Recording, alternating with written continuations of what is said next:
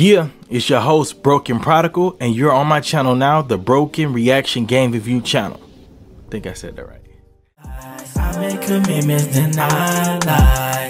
I hear some addicted. You say it's cool, but it's not fine. I see all red like a stop sign. I want control when it's not mine.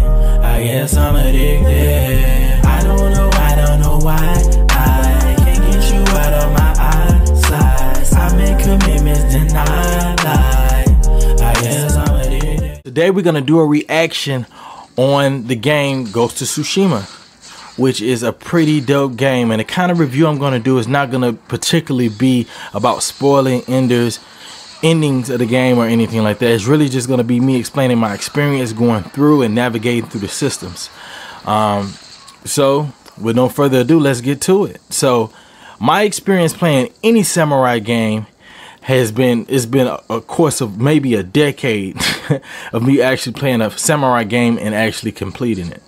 The game I played last that was a samurai game was Onimusha Warlords. Actually, the whole series from 1 through 3, and then the spinoff with the blue guy. And then I played Onimusha Blade Wars, which is like Capcom's version of Smash Brothers Melee.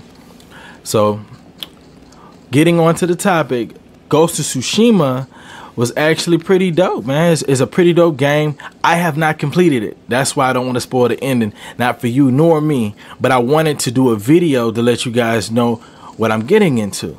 So we're gonna get into this pot. You know what I'm saying? Anyway, so basically, the main character is Jin Sakai, and Jin Sakai is the nephew of the ruler, Lord Shimura. He's the nephew of the ruler. His father's dead. He actually witnesses his father die, and he didn't help because he was so young and he was scared. He was afraid. He wasn't yet a samurai. So they go to war, and in the midst of the war, most of the samurai are ambushed and killed. He's left for dead, and his uncle is captured. So the story starts there, and from that point, you're rescued by Yuna, who's known as a thief from a village.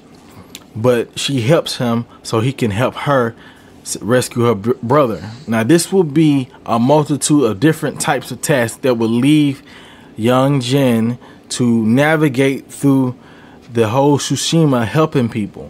So I want to say that out of all the samurai games I played, this one was really a good adventure game. And what I mean is, like, you navigate different things. You got points where you can follow these fox, and the fox take you to these different shrines where you give honor to a fox shrine and you get charms. Charms, most of the time, help your attributes in battle. So I think that was a dope feature. Another thing is the navigation system. I love the way that your sense of direction can be navigated by the sign of whichever direction the wind is blowing.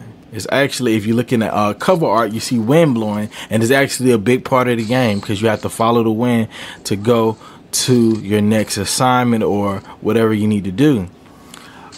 One of the things I enjoyed were just the beautiful sights, you know, just seeing the beautiful sights. I love playing adventure games because it takes you out of your element.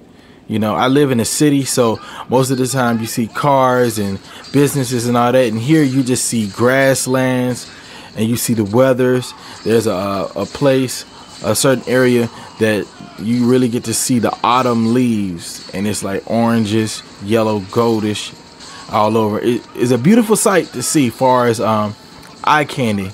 Another thing I enjoyed is upgrading your weapons. Most games have this in their system where you can get a stronger weapon, but you really just upgrade this main katana the whole time. You upgrade it and you can buy different sheaths for it, different decals, the costumes, and all of the armor has its own particular attributes. So you can go through and navigate and hear stories from the musician who will tell you a tale. I love this part. He tells you tales about the game or things that, like ancient stories about certain armors and the person who wore the armor. So these things help you kind of be inspired to, like, yo, I want that armor. And I like the samurai code on this game. before, I never really knew the samurai code. I just knew what they wore and that they fought with swords. But the samurai code is a code of honor, and samurais, they do not kill people from behind. They don't like stealth people. They kill their opponent, giving honor to their death. They look them in the eye.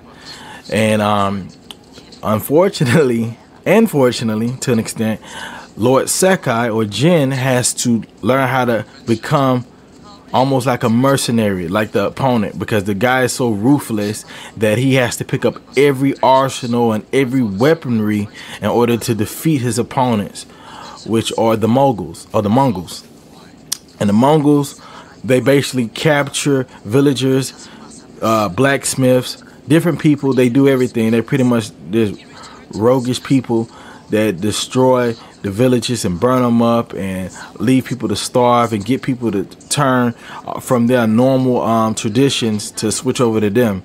It's just like a conquer and pursue and conquer kind of thing that they got going on. And you're redeeming the entire Tsushima. So it starts at the bottom part of the map, and then from that point you rise up and you start to get a reputation for doing such good things, which in life I think is good. For me, I always take things that I do and I apply it to my life, and I realize that his reputation from serving people, it preceded him well.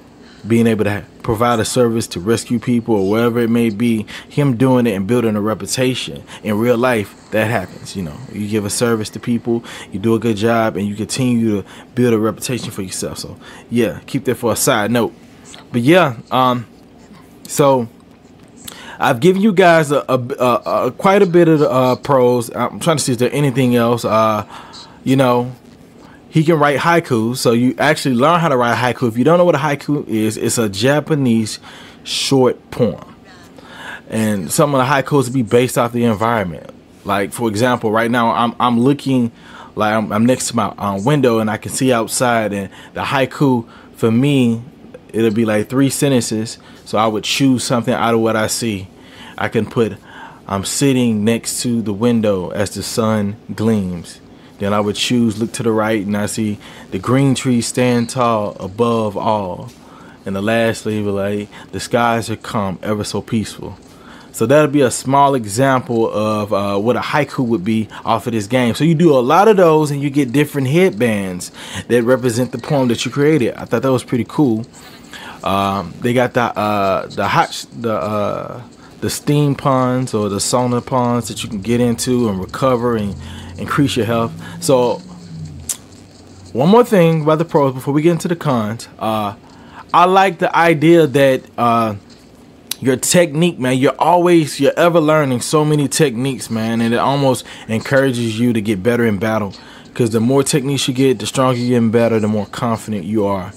The first couple battles I did, I was literally fleeing the scene because your boy was weak. I was weak with no technique, and now, I'm armored up. I got my techniques, I got my go-to moves, and I've even got better at switching from different stances, from the wind, stone, moon, and what's the other one? There's another one. Moon, wind, stone.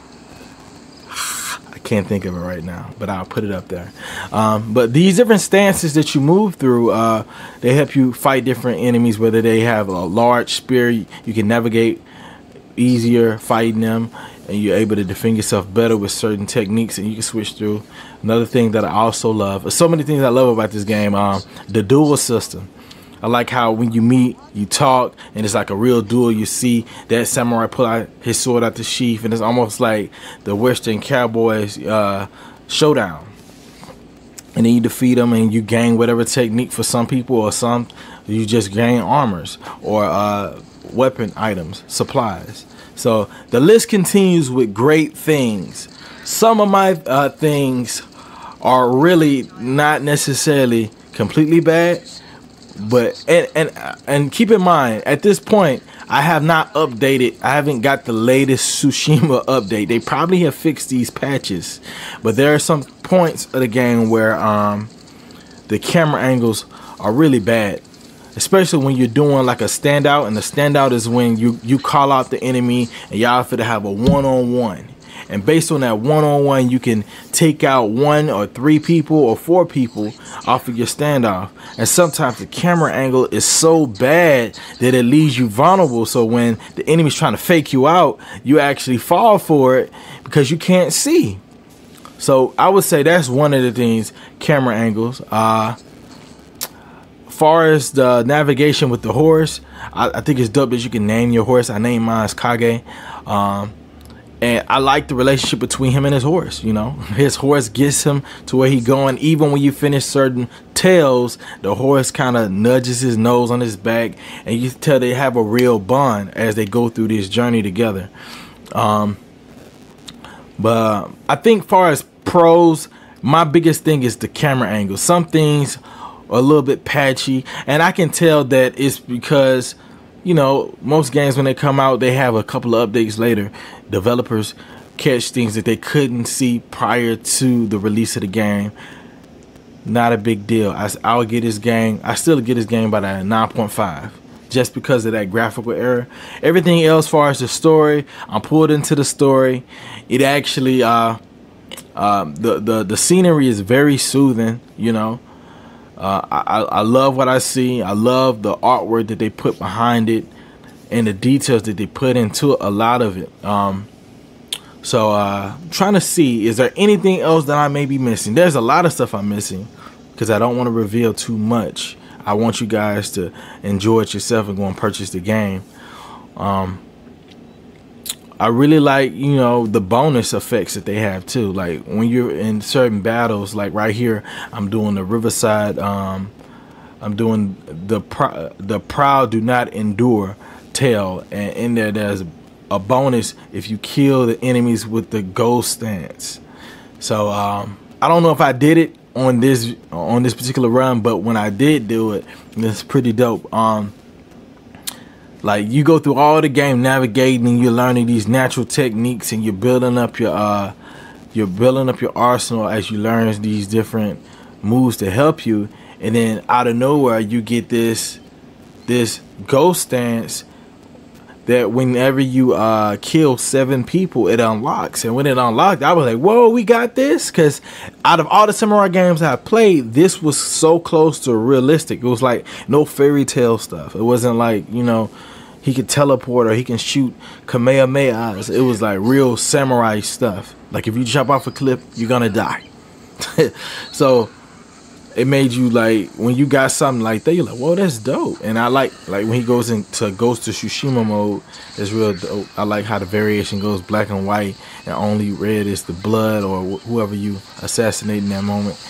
It's pretty dope, man. I really enjoyed playing this game. I'm going to finish it up.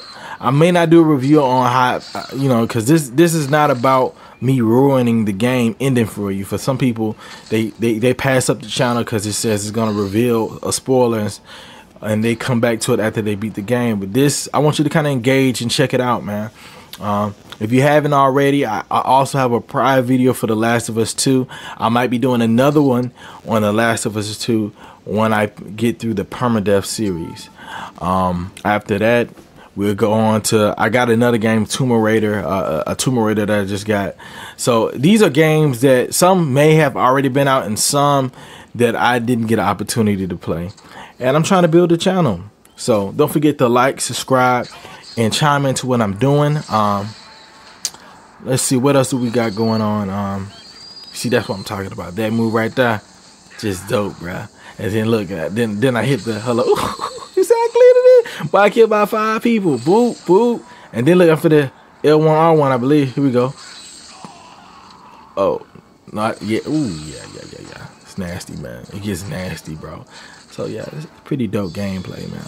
But yeah, anyway, this is your boy Broken Prodigal. Thank you for tuning in and giving me some of your time. I appreciate it all. Share this channel with a friend. Subscribe yourself. Stay up. It's your boy. I make commitments, then I lie. I hear somebody there. You say it's cool, but it's not.